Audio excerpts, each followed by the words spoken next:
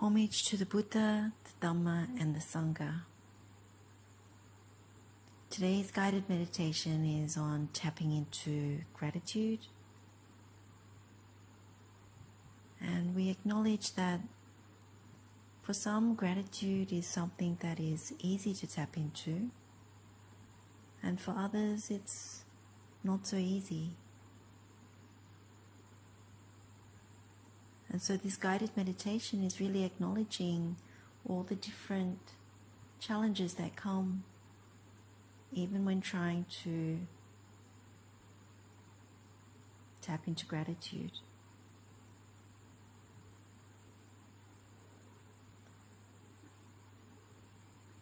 And even when this is the case, meditating on gratitude is actually a very wholesome activity. It's something that helps to lift the mind, to raise it up, whether it's going about our day or at the start of a meditation, being able to bring the mind to a wholesome place in order to cultivate deeper Dhamma, an insight pathway, and to concentrate the mind.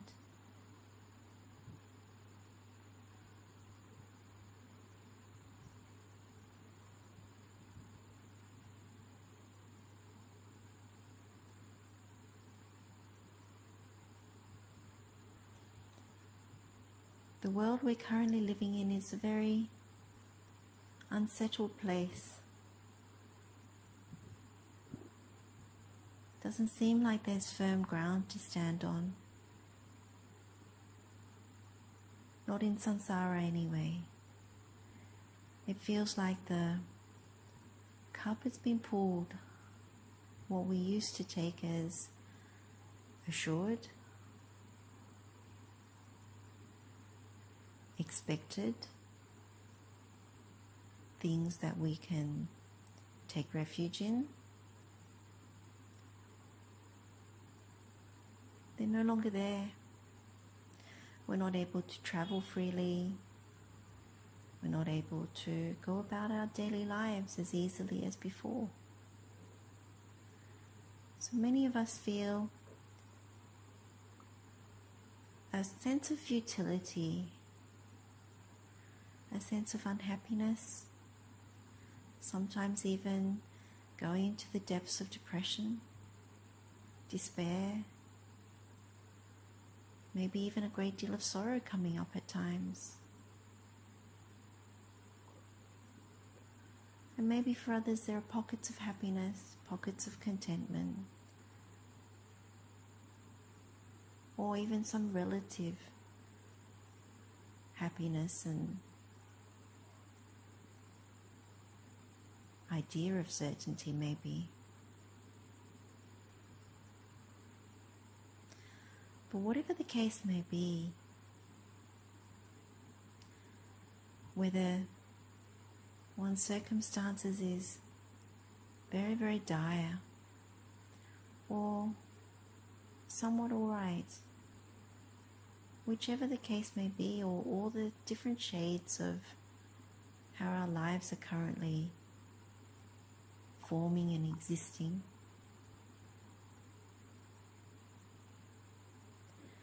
it's good to peel away some of the layers.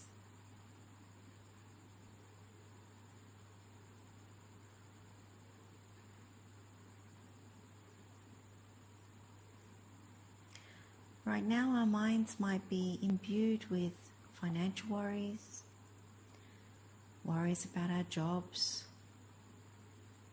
worries about traveling or being restricted from travel, being frustrated with being restricted from travel,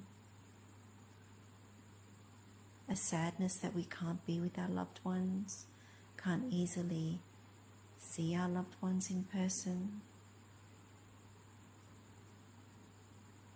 maybe even a deep-seated hatred and worry about being isolated, separated from the world, from our usual routines. Maybe we can't access our schools, our offices, our community buildings, essential services.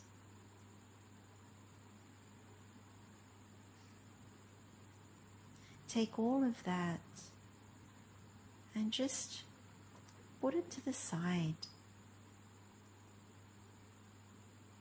and ask yourself to give yourself some breathing space, like a temporary moment away from all the worries, all the frustrations, maybe even anger, maybe even conflict at work, conflict at home, conflict in general. And even setting aside what's happening in politics, what's happening with our neighbors, what's happening with our families, our extended families, our friendship groups, our Dhamma groups. You just set it aside for a moment.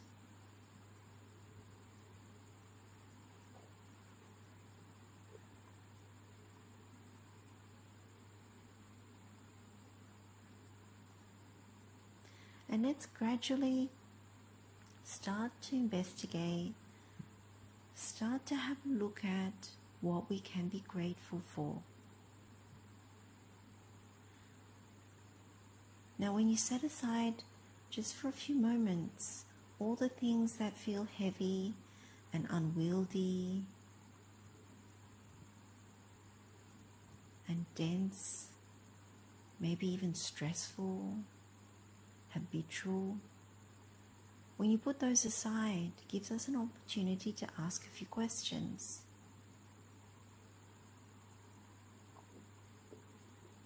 To ask ourselves, what can we be grateful for today? Was there somebody that helped us today? It doesn't have to be big, it can be small.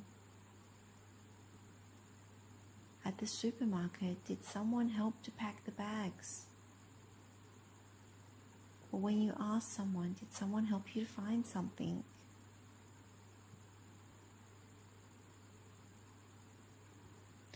Or if you accidentally left something behind, did someone return it to you?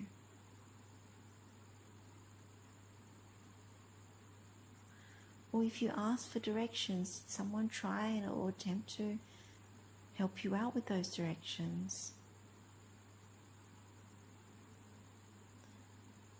Because in this world where it's increasingly difficult to find kindness, where it's increasingly difficult to find contentedness, openness, flexibility to one another, if something happens today or in the past where someone's helped us, it's good to acknowledge it, to recognize it as something wholesome, something that someone did or shared or responded from a place of goodness, from a place of virtue. Gratitude recognizes goodness in others.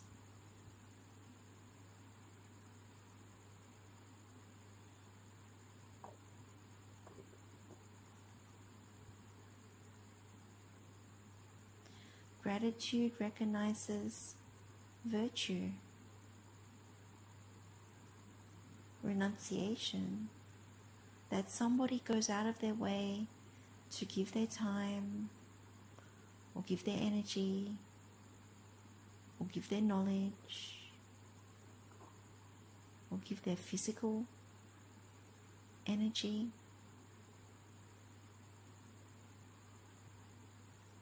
towards us.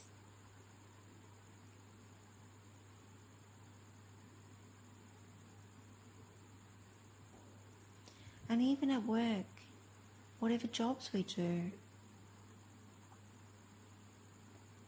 even though we might be in conflict with some people at work, it's often good to think about, has this person helped me out before? Has this person had kind words to me before?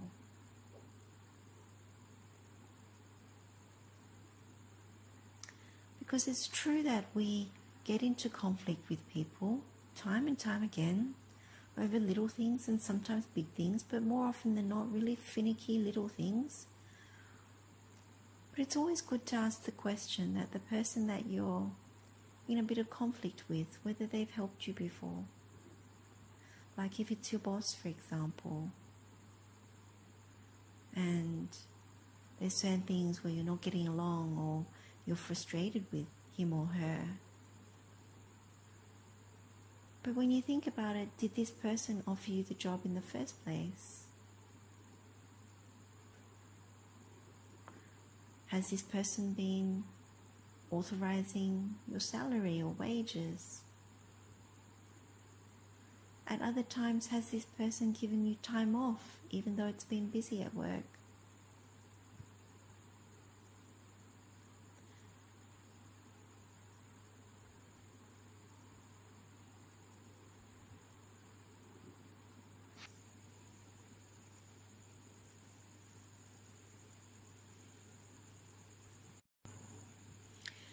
When we ask this question, we're really seeking to investigate, maybe even correct where we've covered up someone else's goodness. Because gratitude is really rejoicing somebody else's goodness, somebody else's virtue, somebody else's kindness.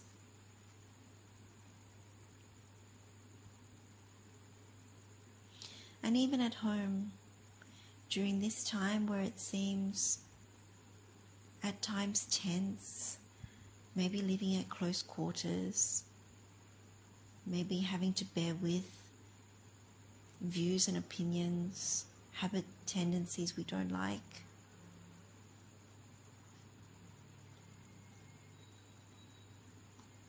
we can always ask ourselves whether any of these family members or people that we live with, whether they have helped us at any time, whether they have offered kindness, whether they've offered physical help, or where they've comforted us at times when we've been in distress. Quite often we forget these kindnesses. But gratitude starts to honor what we have forgotten, what we fail to see, what we begin to acknowledge in others.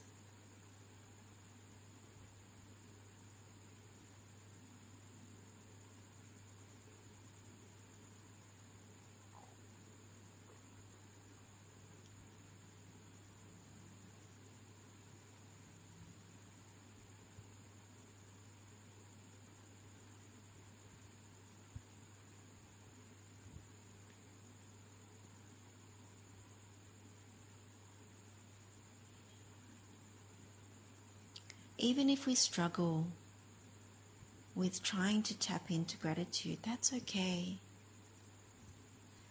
But use the time to just cast the mind through all the interactions that we have. And even if they're negative, for each person that comes to mind, just ask yourself whether that person has helped you before, has had a kind word before, has offered comfort before, or who has been a good friend or family member, has been flexible, open-hearted, whatever the case may be. But you ask the question, so it goes against our habitual thinking. During this time, it might be very easy to think very negatively,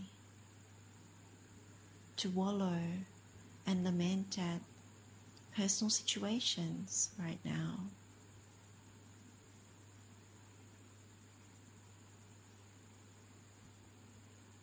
And this exercise in taking a look under our hoods to see what's going on, it helps us to really readjust our thinking. Look for the good in people, not always the bad. The world is always promoting and highlighting what is bad in the world.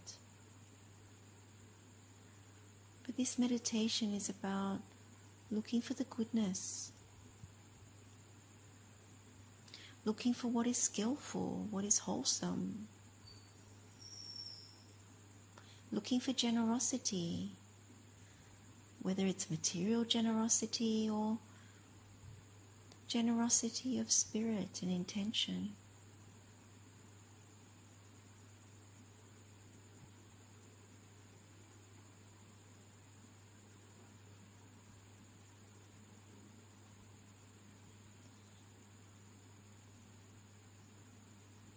Even when we eat, as simple as a plate of food, we can be grateful for the person who may have prepared the food, or the people that may have prepared the food, the people who may have set the table.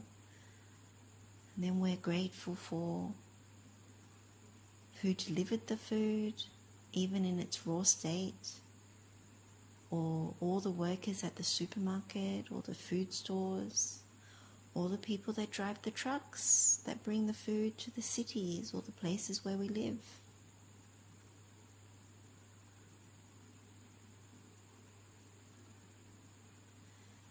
And we're grateful for the farmers and the people that work in the agricultural industry, who are really trying to help bring healthy, wholesome food to our table.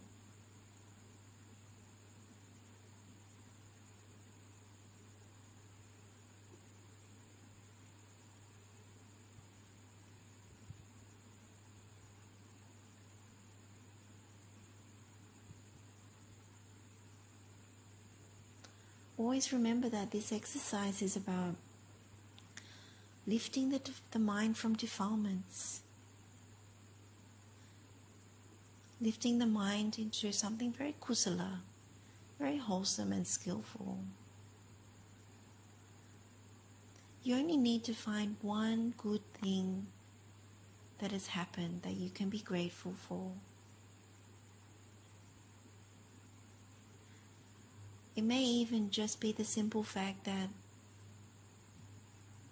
when we were young, our parents looked after us when we were defenseless and totally dependent on others to take care of us.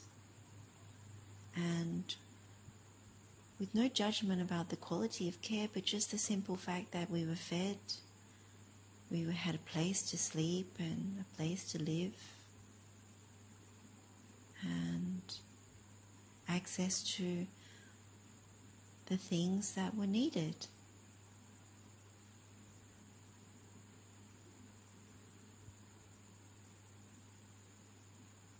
And of course we can go beyond that.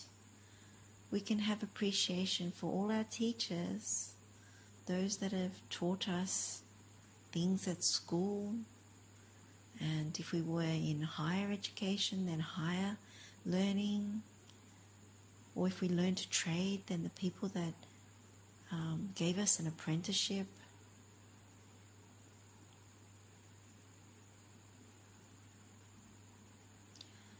Or even higher studies, and even people that trained us in jobs.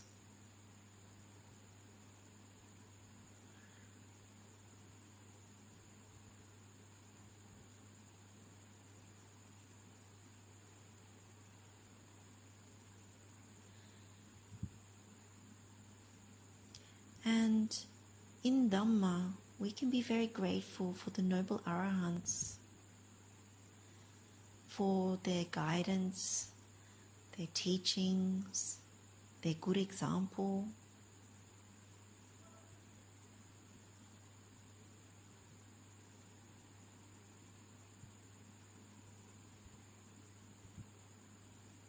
And then we come to the Buddha.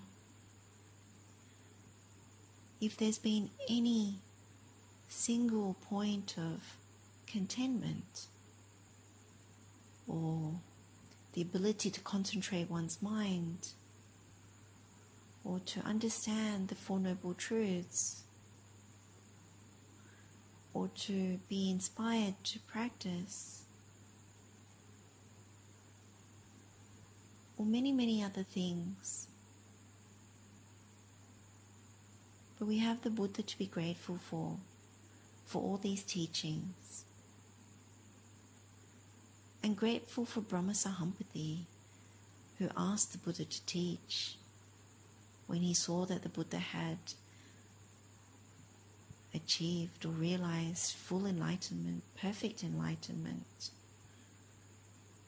and made the invitation for the Buddha to teach. If it wasn't for Brahma Sahampati, we wouldn't have all this Dhamma being shared by the Buddha.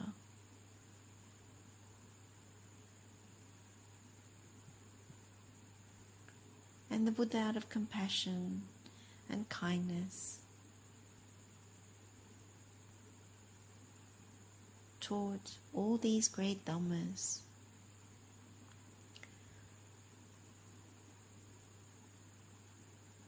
And gave us the means to get out of the sewer, to release ourselves from samsara.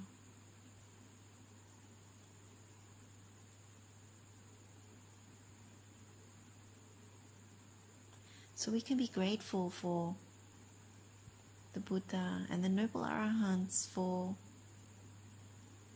allowing us to see through what is deceptive and practice towards what we recognize as the truth.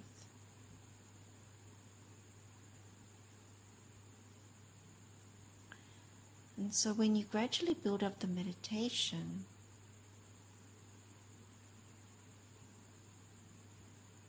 there's immense gratitude. And the mind feels very light, very buoyant, very uplifted.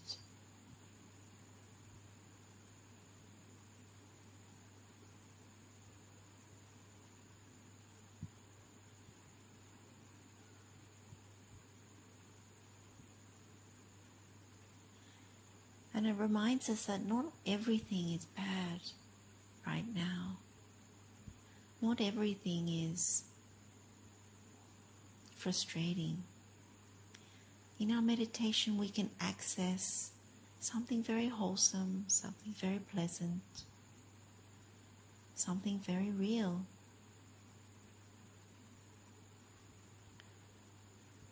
And it's very close to mudita, sympathetic joy, because we're rejoicing other people's goodness, other people's generosity, other people's kindness.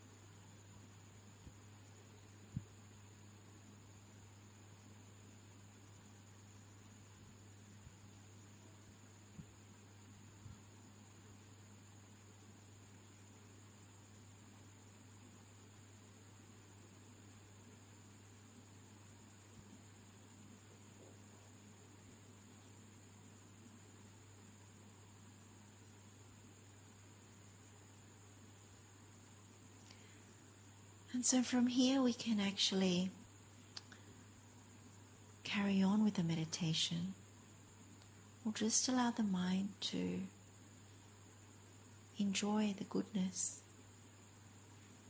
enjoy the lighter, more luminous part of the mind. And you can continue the meditation which way you want. Continue with a inside pathway or some kind of samadhi or vipassana meditation. Whatever is fine, because the mind has been lifted from defilements and mental stains.